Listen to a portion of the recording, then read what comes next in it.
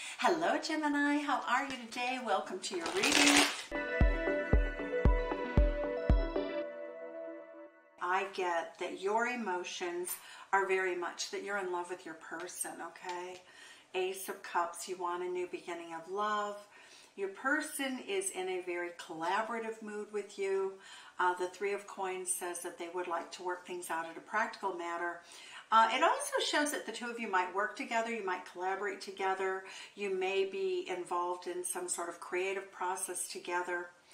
We see that the current energy between the two of you is that you're in this Taurus energy. You're all about consolidating what's good, the King of Pentacles energy. You're all about building loyalty, having a passionate life, having the money that you need. Your person is coming in with the energy of, I'm here for a short time. I'm not going to be sticking around long term, but here I am. I'm beating the bongo, baby. And so with all this passion, you are on the same page in terms of the passion. The way that you feel that your person is behaving is you feel as though they're being a little bit shady with you, to be perfectly honest.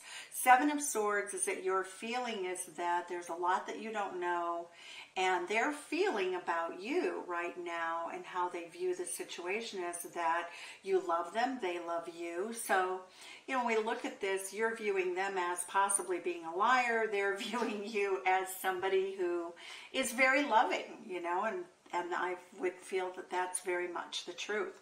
When we look at the energy, Ten of Wands, you do not want to deal with any more burdens. I'm really seeing you letting go of burdens, that you will let go of this relationship. That's how you view the situation, is that they may be trying to let go of you. You're not really certain, but it does look like, you just have this feeling that you don't know what's going on. Their energy towards you is Magician energy. They want to manifest what they want from you, which may be different than what you want to give. But this person it's Virgo energy. It is Gemini energy. Both of you have this energy. You have a good way of communicating. When we look at your energy about how you feel in your heart space with this person, you feel really restricted. Eight of Swords is kind of a card that just says, I can't do anything about this. I just can't do anything about this. I'm going to have to let go of this person. If they're shady with me, if they're not bringing their best part to the table or who they are, it's like you're feeling, Gemini, like you'll just shut down. Now, how they feel is they want to make it work. The Temperance card is all about reconciliation, trying to make things better. Your viewpoint and how you view this working out is that you're going to have to move forward. Six of Swords. You do not feel as though you can hold on to this person. For many of you, you may have a situation that you feel is inevitably heartbreaking, a third-party situation. Again, I do think it's very possible. I feel as though both of you met at work. I feel as though this person, while you had the intention of loving them at a deeper level, they're not in this to do that. So what I do see is that they care about you deeply. There's a magic. There's great chemistry. They do love you, but I'm not seeing in this particular situation, in this particular week, a willingness to leave a third party. So they feel as though they are heartbroken, right? When we look at this card, this person's heartbroken. They're sort of screaming from pain, that sort of intense energy. But, they're not, I don't see them doing anything differently right now. What we do get here is that your take on this, secretly, what's not seen, is that you're kind of okay with the player energy. I mean, you've dealt with it. You've put up with it. You haven't really had much of a choice. There's nothing you can do.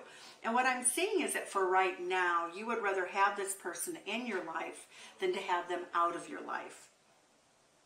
I'm also getting the energy of the Lovers card for them with the Magician card for them. That's two major arcanas that are off the charts.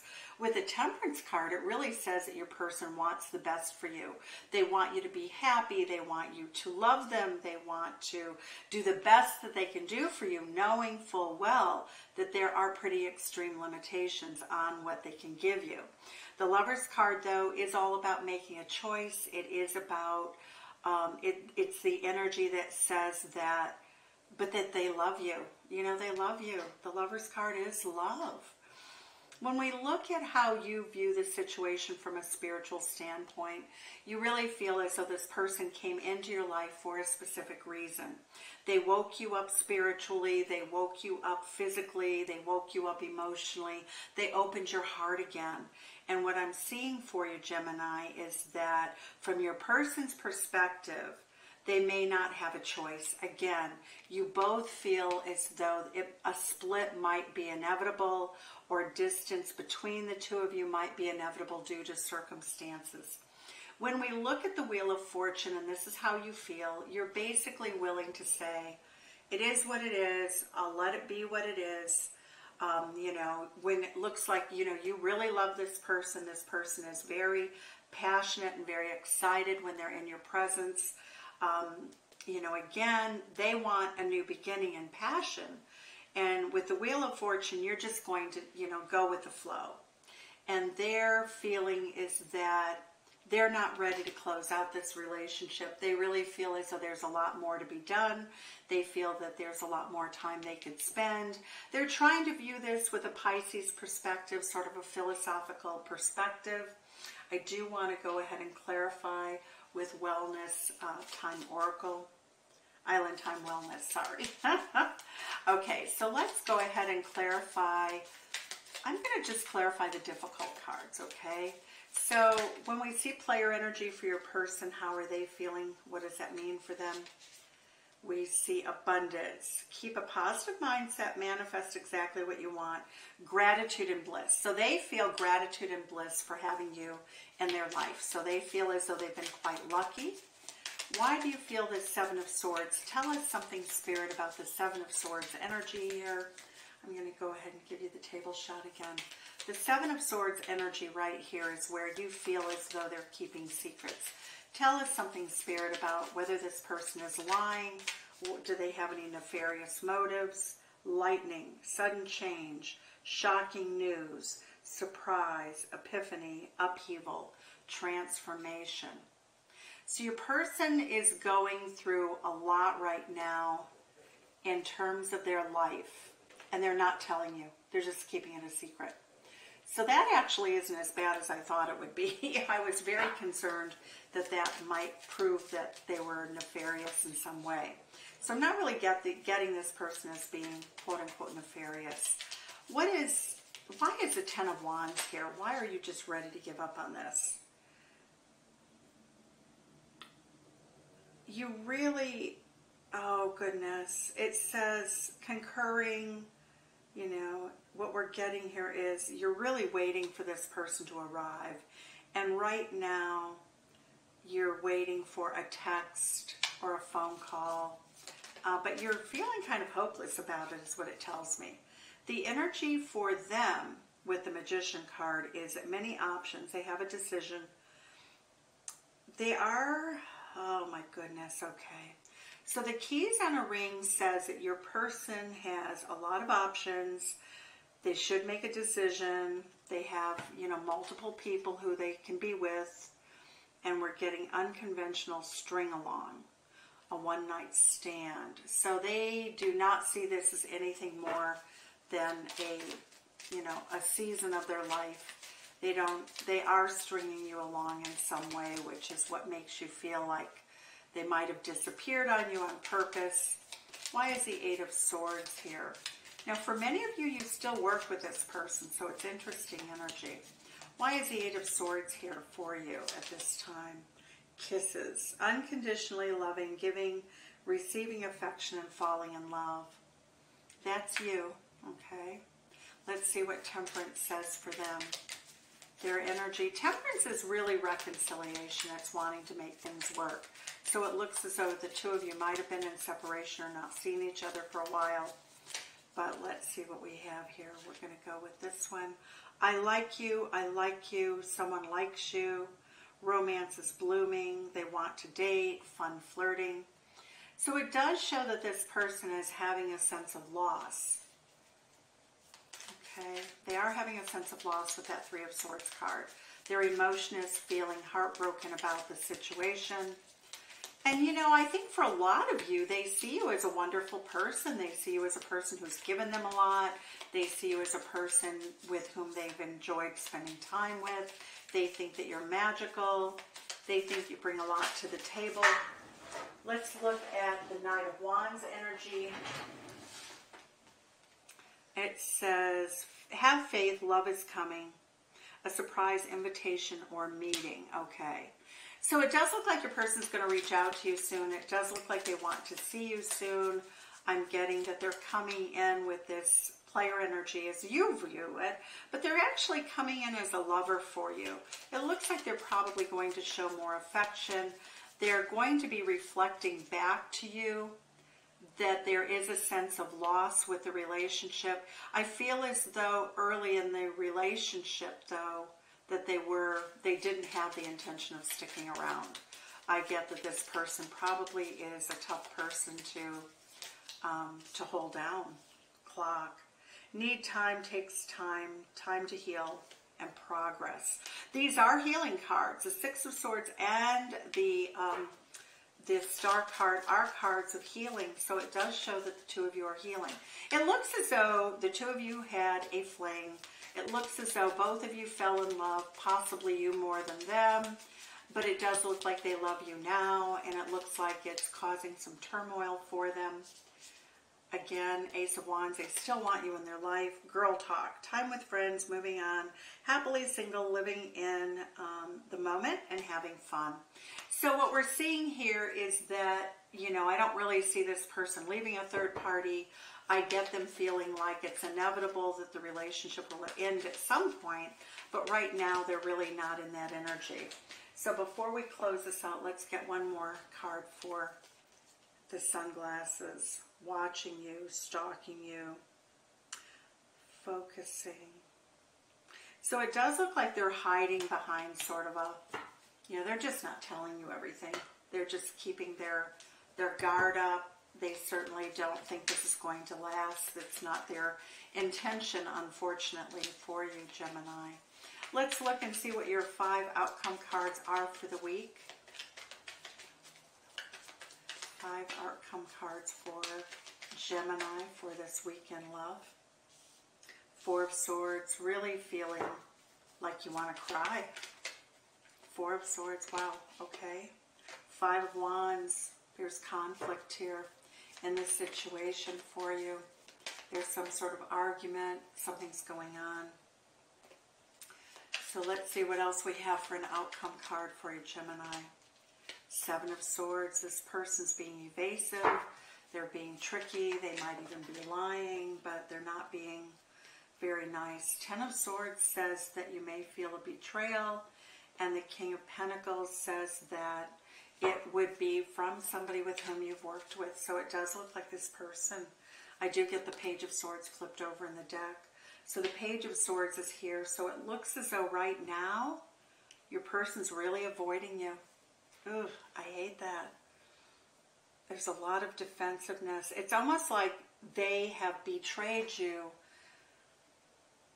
emotionally, and they care about you enough to not want to have to face the details, so to speak. Let's go ahead. I'm going to look at the Brian and Wendy Freed and the Heart of the Fairy Oracle. What is it about this person that Gemini needs to know? What is it about this person that Gemini needs to know? What is it about their energy that Gemini needs to know? It seems weird. Okay, there we go. There's a card. The Crone. The Crone energy is very much the energy that you have the wisdom, Gemini, to know. And you have the wisdom to know how this might end, okay? The Queen of the Golden Bow. You're going to go forward. You're going to have a good life. You really do understand that. Let's see. Tell us more about this person's difficult ways. Oh. All right. I don't like to announce this, but I think that you already know it. That this person has not proven themselves to be or they have proven themselves to be full of a lot of BS. When we look at mushrooms growing in the dark, what do? You feed mushrooms manure, you put them in a dark place. I don't like it. I don't like it at all. A little bit difficult. Okay, so let's see what Wisdom of the Oracle has to say for you. So this person this week looks like they're really being sneaky, deaky, creepy, not nice. It really looks painful. They're very focused on their money, which you know, of course understand. But tell us something about, yeah, all that glitters is not gold. This person is not what they seem. They are not how they have advertised themselves to be, so to speak. They do not live up to the image that they've tried to project with you. They are hurt. They are hurt by the relationship. The observer, okay. So your observations have given you this sort of crone wisdom. The Queen of the Golden Bow is somebody who is going to move forward, and that's you, Gemini, with elegance, with grace, yang energy. You're just going to move forward. So you're going to leave this person to be who they are. You're going to let them fall back upon themselves.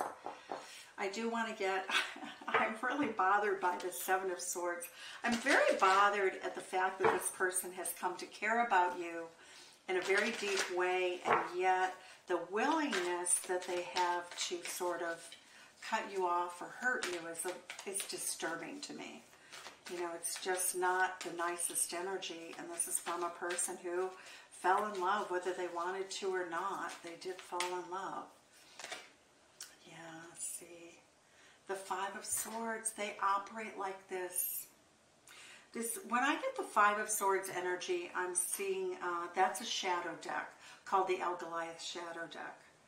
Basically, what we're seeing is that they were once a victim, so they have a tendency now to act in very selfish ways to meet their own needs.